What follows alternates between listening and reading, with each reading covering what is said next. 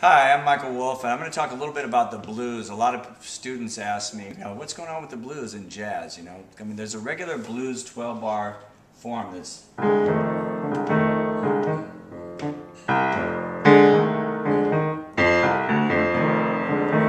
bars of 1, F, I'm doing it in an F, 2 bars of the 4 chord, which is B flat, back to 2 bars of the 1, F.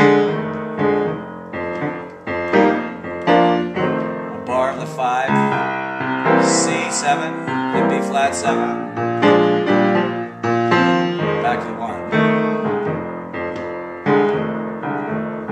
That's sort of a basic blues the way I learned it. But in jazz and bebop, you can do a million different things, a million chord substitutions. Sometimes I don't even know what I'm doing. It's just kind of all going on at once.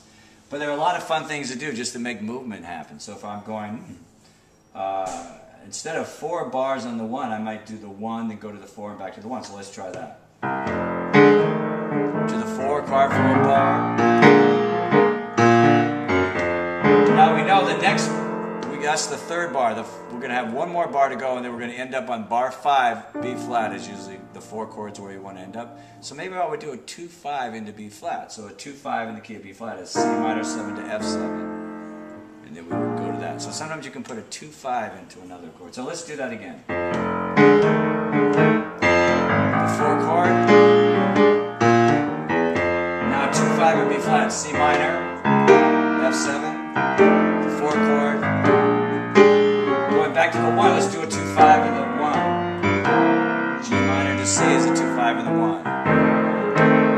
Now we're going to, instead of doing 5-4, a lot of times in jazz you go 2 minor, 2-5, and then 1. So we'll do that.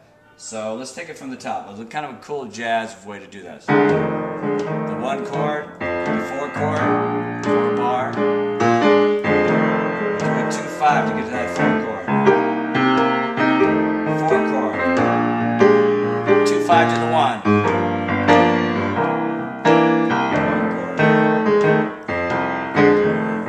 2-5 to a bar of 2.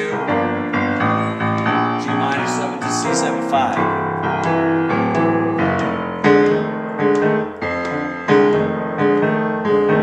Now the other thing you might want to do is you might want to go from your 1 chord to the 6 chord to the 2 chord to the 5. What's called a turnaround. You could do a turnaround in any kind of music, whether it's rhythm changes or standards or whatever. So let's just say we get to that, we do that from the top. 4 chord. 2-5.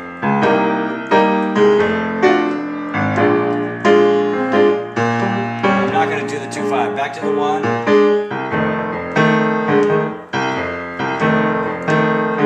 The 2 chord. I'm going to do that 1 to the 6. 1, 7 to the 6, 7. 2 to the 5. So the idea is you can do minor 7s or dominant 7s on any of these chords. It works out fine. Let's just say now you can work backwards to anywhere you want to go. So let's just say we're trying to get to this B flat on the 2nd bar. So we could do a whole bar of 1 like I'm doing. Or we could start out and go actually 2-5 at B flat. It's a little awkward, but not bad. So let's start with the 1 chord. To the 4 chord, back to the 1 chord. Now we're going to do the 2-5 to get to the B flat. 4 chord. Now I'm going to go to an E flat 7, flat 7, to the 1 chord. I just like that. Now I'm going to go down to the B 4 chord, the 3, the 6, now 2. I'm going to do a 3-6-2-5, A minor to D. So there are a million things you can do. Well, I can take 1 bar, how about this, F for a bar, E minor 7 for 2 beats to A7, D minor to G, because I know this is a long way to get to the B flat on the 5th bar, right? So 1, 2, 3, bar 2, bar 3, bar 4, now get here. Cool, huh?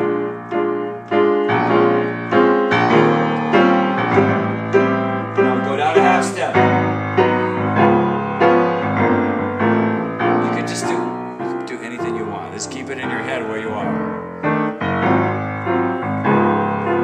do, there's a thing called tritone substitutions. That's a whole other thing to talk about. Basically, instead of an F, you can always do the chord a tritone away, because if you have a root C at F7, you have the 3rd and the 7th, you're going to have A and E flat. Well, if you use those same notes and put the tritone away, away from that, the B and the root, the 3rd of the F becomes the 7th of that, and the 7th becomes the 3rd. So you can always substitute that different bass note. So it just gives you something else to do.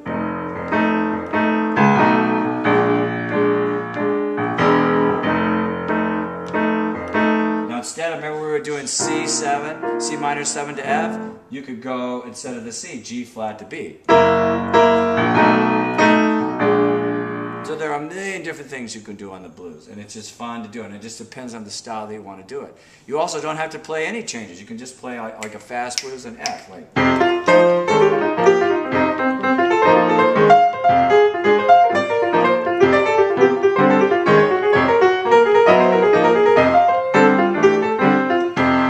It's kind of going up and down, a little more tension.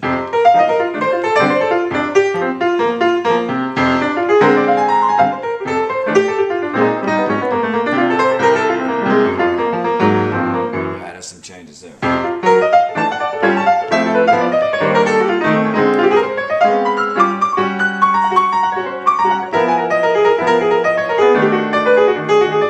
I was kind of thinking A7, G7 to F. There really are no rules. You have to experiment and you have to find this on your own. That's what's so great about jazz. You have these ideas and I want you to sit down, write it out on a piece of paper. F7 for 4 bars.